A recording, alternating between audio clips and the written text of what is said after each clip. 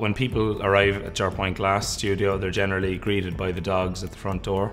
They can come into the studio and watch us make, say, a bowl or a jug, where they'll see us gathering the hot glass from the furnace, shaping it and heating it and cooling it strategically to get different shapes from it. My dad learned how to make glass in Sweden, and he moved to Ireland in the late 70s and met my mum, and they settled down here and started making glass. So we're here 40 years now, and almost everybody that works for us is related to the family. It's great for us when people come to the studio because they can get an appreciation for how much work goes into each piece that we make. They'll see us gathering the raw molten glass, and they'll see us finish it entirely by hand on the day. You know, people will show up and they'll say, "Oh, this place is on my doorstep and I've never been here."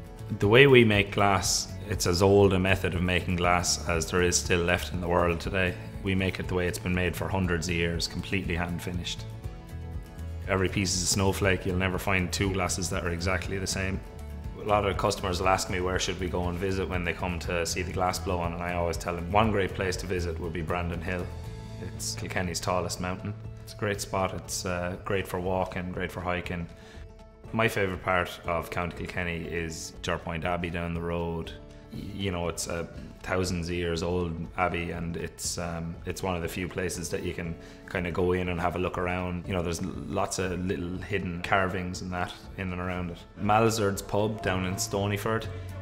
They get a lot of tours down there, and they bring people in and they play music for them, and they'll teach them how to pull a pint, and they bring them out the back and show them how to play hurling. Hurling is our national sport in Ireland, and it's also the only sport we're any good at in Kilkenny. Another great spot to visit would be Castlecomer Discovery Park, where there's, you know, 10 or 20 kilometres of walking trails, there's zip lining, there's treetop walks, and there's also a little craft yard there as well. When visitors come to Kilkenny, I think they're always impressed by the sheer density of creative people. I think because the design yard was originally set up in Kilkenny back in the 70s, I think a lot of creative people kind of flocked to Kilkenny, and because of that we're now synonymous with craft foods, craft beer, there's craft makers like ourselves, there's galleries, there's lots of places to visit, and I think when people come to Ireland's ancient East, that's what they're looking for.